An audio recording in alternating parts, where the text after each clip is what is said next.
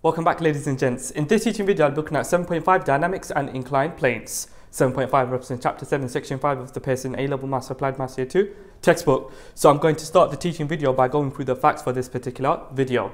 When a particle is accelerating on a rough plane, friction is given by the maximum friction Fmax. Now, Fmax is equal to mu times r, where mu is the coefficient of friction, r is the normal reaction. Exam style question 1. The diagram shows a box of mass 2 kg being pushed up a smooth plane by a horizontal force of magnitude 20 newtons. The plane is inclined to the horizontal at an angle alpha, where tan alpha is equal to 3/4. Find part A, the normal reaction between the box and the plane. Part B, the acceleration of the box up the plane. So ladies and gents, I'm going to start off by labeling all the forces acting on this particular box. So we have the weight acting vertically downwards. That weight is 2g. For this weight, we can construct a right angle triangle. Okay, so here is my right angle triangle.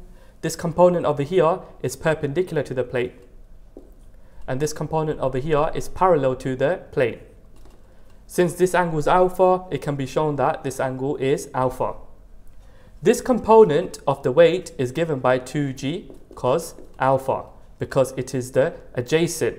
This component is given by 2g sine alpha because it is the opposite.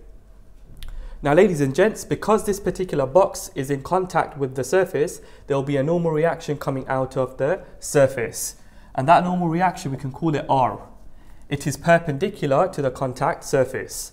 For this horizontal force of 20 newtons, we have that this particular angle over here is alpha. Alternate angles are equal. So since this is alpha, this is also alpha.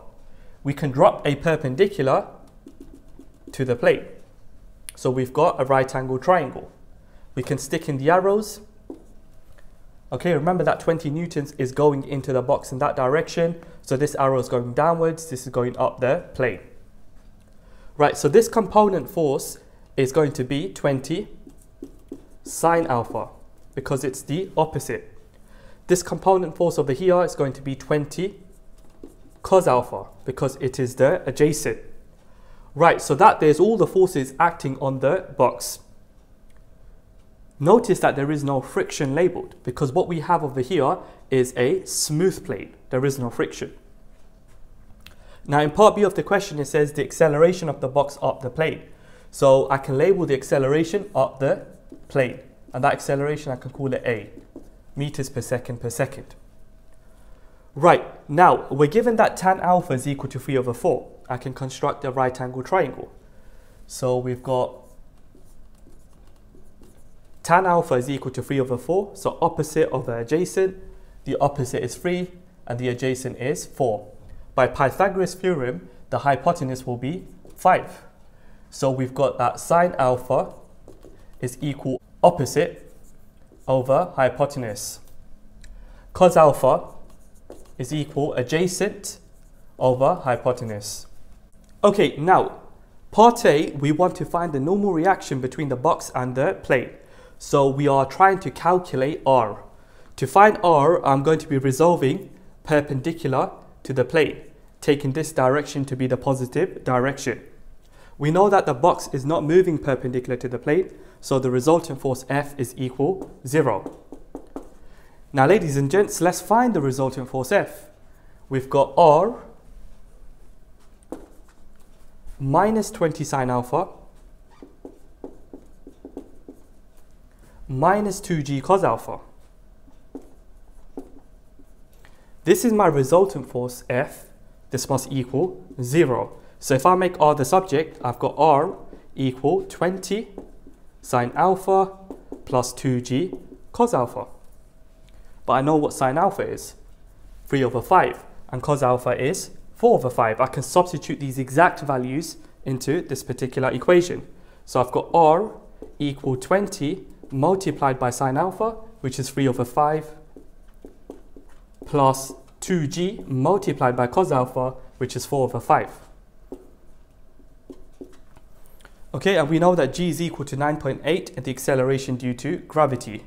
So we can substitute g equal to 9.8 into here, and if I put this whole thing into my calculator, I get that the normal reaction R is equal to 27.68 newtons in exact form. Part B, we want to find the acceleration of the box up the plane. So we're going to be resolving in the direction of the acceleration, and that direction is up the plane, using Newton's second law, F equal ma. So the resultant force F will be 20 cos alpha minus 2g sine alpha. Okay, so that there is my resultant force. This will equal the mass, which is 2, multiplied by the acceleration A. So I've got 20 multiplied by cos alpha, which is 4/5, take away 2g multiplied by sine alpha, which is 3/5, equal to A. Hence, A is equal to 20 multiplied by 4/5 minus 2g multiplied by 3/5, all divided by 2. Okay, we know that g is equal to 9.8. So if I put this into this, and if I put this whole thing into my calculator, that there will give me the acceleration of the box up the plane. So the acceleration is equal to 2.12 meters per second in exact form. And that there, ladies and gents, completes exam style question 1. Here is exam style question 2. A block of mass 4 kg is being pulled up a rough slope, inclined at 25 degrees to the horizontal by means of a rope. The rope lies along the line of the slope. The tension in the rope is 30 newtons. Given that the acceleration of the block is 2 meters per second, find the coefficient of friction between the block and the plane. Ladies and gents, I'm going to start off by drawing a diagram. So we've got a horizontal surface. We've got a rough slope, inclined to the horizontal at 25 degrees. There is a block on the rough slope. That block has a mass of 4 kg. The weight acts vertically downwards, and the weight is given by 4g. For this particular weight, we have component forces. We can construct a right angle triangle. So this component is perpendicular to the slope, and this component is parallel to the slope. Let's put in the arrows. 90 degrees, it can be shown that this angle is 25 degrees. The adjacent component will be 4g cos 25 degrees. The opposite component will be 4g sine 25 degrees. Now, since this block is in contact with the rough slope, there will be a normal reaction coming out of the block. And that normal reaction, we can call it R. It is perpendicular to the rough slope. So the block is being pulled up a rough slope by means of a rope. The rope lies along the line of the slope. So this is the line of the slope. So what we know that is the rope is parallel to that slope. And that rope will have a tension of 30 newtons. Okay, so we can label 30. Since this block is being pulled up the rough slope, there will be friction acting down the slope in the opposite direction.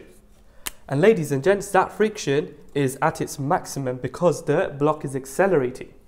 And the acceleration of the block is 2 meters per second up the slope. So friction is at its maximum. We can label it as mu r. That there, ladies and gents, is my complete diagram.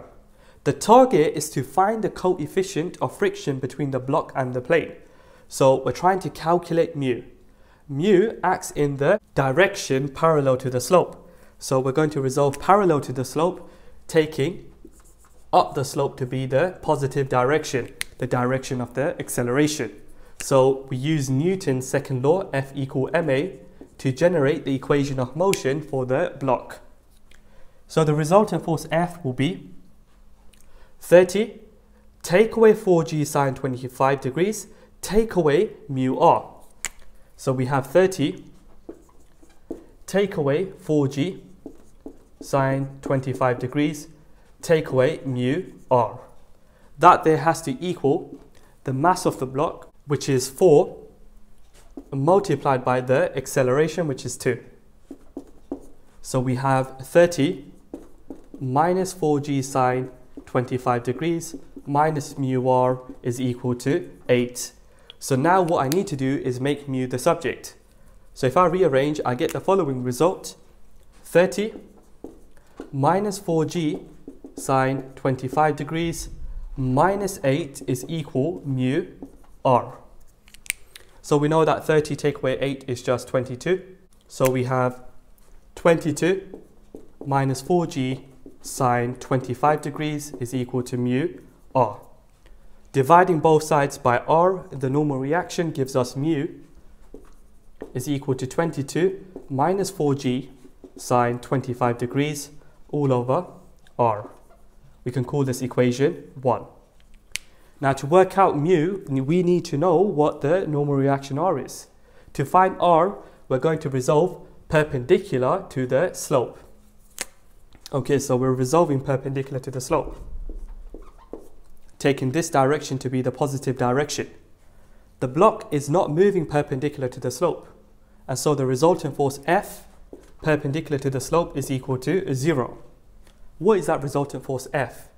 Well, it will be R minus 4g cos 25 degrees. So R minus 4g cos 25 degrees has to equal 0. Hence, R is equal 4g cos 25 degrees, equation number 2. Okay, so now to work out mu, we need to substitute equation 2 into equation 1. Hence, mu is equal to 22 minus 4g sine 25 degrees all over 4g cos 25 degrees. So I can put this into my calculator, and then if I round off to 3 significant figures, I get mu is equal to 0.153 to 3 significant figures. So that there, ladies and gents, completes exam style question 2, and it also completes this teaching video. If you found this video useful, please don't forget to leave a comment, leave a like, turn on the notification bell so you receive notifications every time I upload a teaching video. And please don't forget to subscribe.